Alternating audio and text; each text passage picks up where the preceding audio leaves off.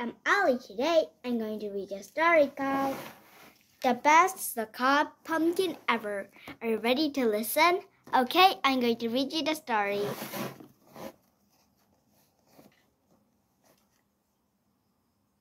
Micah leaped out of the car, landing in tractor track that snacked around the mud by edge of the huge field. I'm going to find the best pumpkin ever, he exclaimed. A cool breeze must up Micah's hair. This chilly fall wind is chasing away the little bit of summer, said Mom. Perfect for the sukkot, Dad added. Come on, Micah yelled and ran to join the other families from the seance.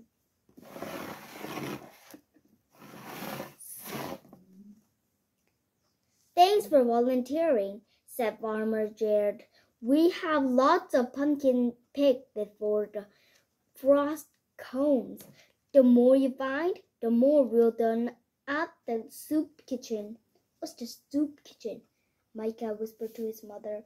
A place where people in need can go get meal without having pay for it, Mom replied. Farmer Jared nodded. Or pumpkins will feed lots of hungry people, Dad exclaimed. When we help others like that, we're taking part in Tikkun Olam, repairing the world. And in return for helping out, each of you can choose a pumpkin to take home.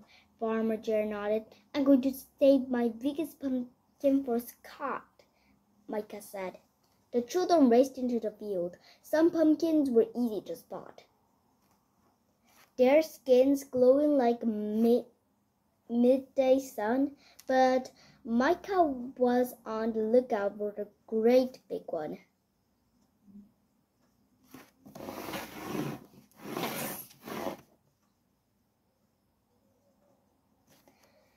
Micah got down on his hands and knees and lifted a giant leap.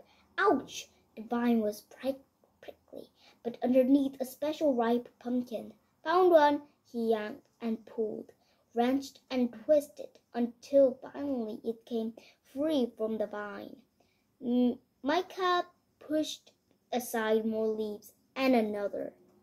Micah collected more and more pumpkins, some with smooth skins, some with ridges, and a lumpy one that had flat on its side, but not one of those were enough to perfect sukkot pumpkin. Yes.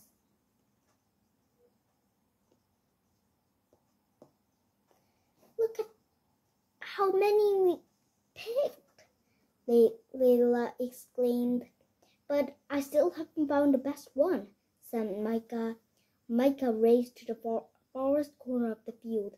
He searched and forked and lifted and shifted until finally, I found it, Micah called. He threw his arms like a huge pumpkin, as round and full as the moon as a cod. Wow, really big. Micah heaved to the touched, pushed on the shop. The pumpkin wouldn't budge. I need help, Micah called out. Other children came running. This must weigh more than a tractor, Elly exclaimed when he tried to lift the pumpkin. Together they rolled the pumpkin all the way back to the truck. Micah couldn't wait to show off this enormous, perfect pumpkin. Then Micah reminded us the farmer Jared had something to the soup in the kitchen.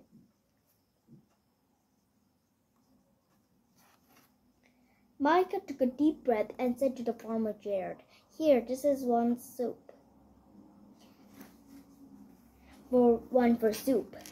Farmer Jared smiled. What a kind offer. We don't use large pumpkins for cooking, but it will make a wonderful decoration. Micah headed back to the field. He searched and scored, raked and rammed. Finally, he spotted it, a perfect like pumpkin, the best sukkot pumpkin ever. Micah could almost taste the delicious soup of the sweet and spicy pumpkin pie. This pumpkin would make his family always had so much delicious food on the sukkot, but everyone was unlucky this family.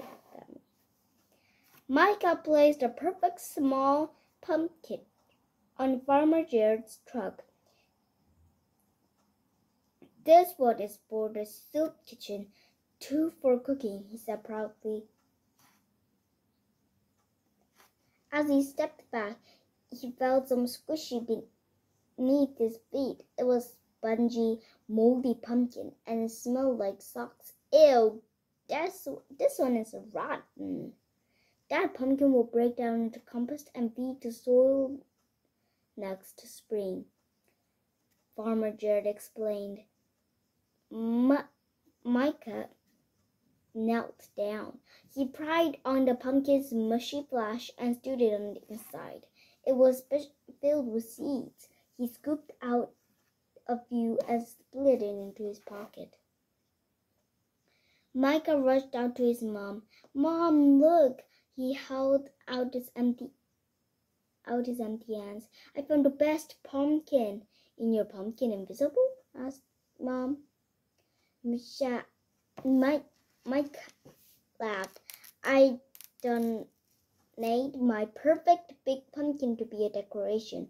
I donated my perfect small one for soup, and I left the perfectly mushy one for the compost.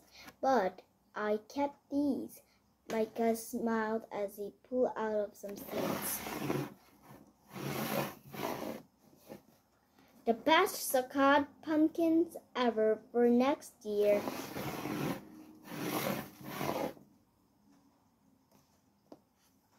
I really love this story. Do you love this story? That pumpkin was really enormous. And thank you for listening to my story. Bye.